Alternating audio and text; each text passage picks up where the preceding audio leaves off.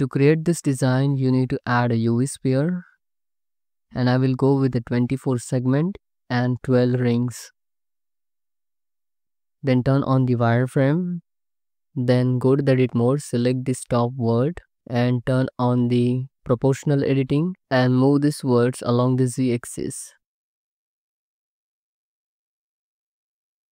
Then select these top faces and delete them.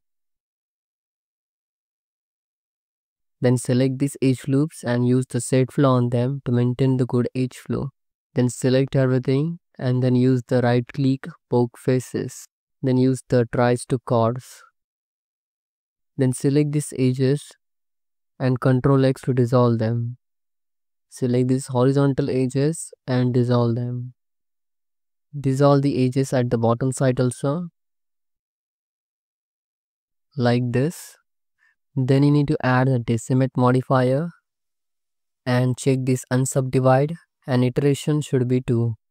Then you need to apply the modifier, go to the edit mode, select these faces and use the insert operation and give the proper thickness 0.05.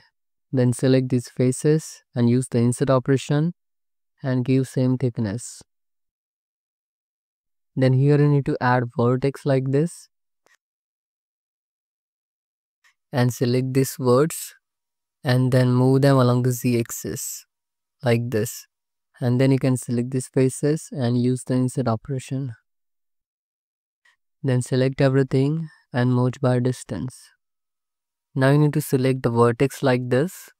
You can see the pattern in which I am going to select this vertex so I can achieve that design.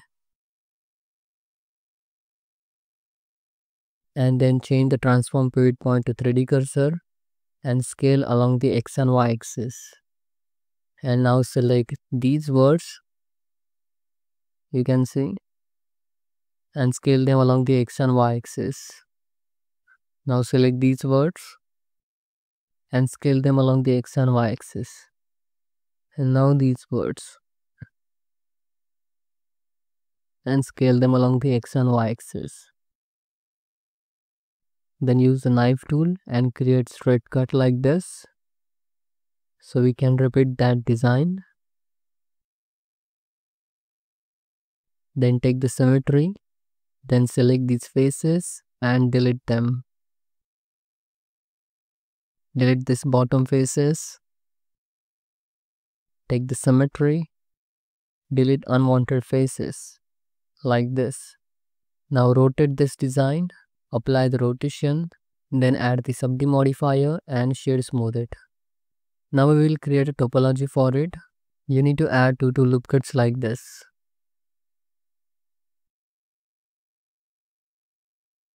Then select these center edges and dissolve them. Then you need to add loop cuts like this. These are the supportive loop cuts to maintain the form. Then dissolve this edge loop in this way. Add supportive loop cuts and dissolve unwanted edges.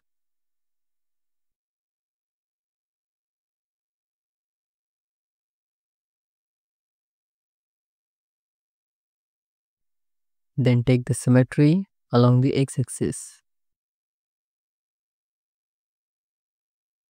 Then you can use the knife tool and complete those edge loops in this way, so you can get right convex topology.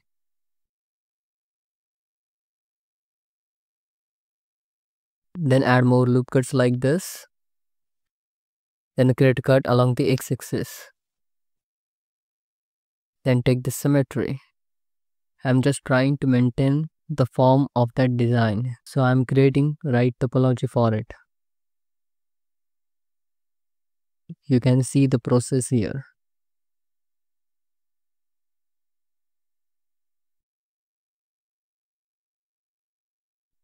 After creating right topology, you will get this kind of design.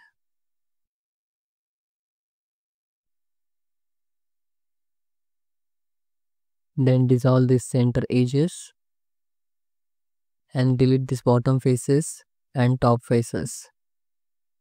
Then shift D to duplicate it and rotate it into 45-degree angle and complete that design. Then merge the words by distance. So you will get this kind of design. Then select these center edges which are destroying the topology and dissolve them. This is very important step you need to perform. Now you can see the shading and the form of the model.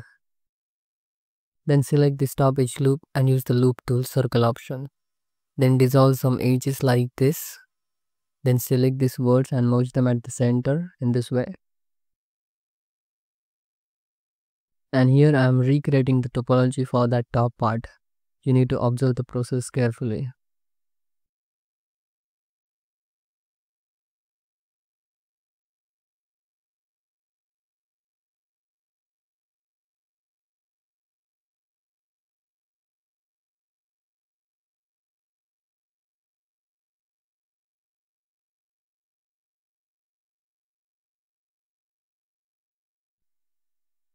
Then take the symmetry. And now you can see I'm getting proper loop structure. Then select this top edge loop and press F to fill the gap. And then add bevel on it. Then select this top face. Then use the grid fill add there to create right topology. And same thing you need to repeat at the bottom side also. Select this edge loop, press F to fill the gap, use the insert operation, delete face, and then use the grid fill.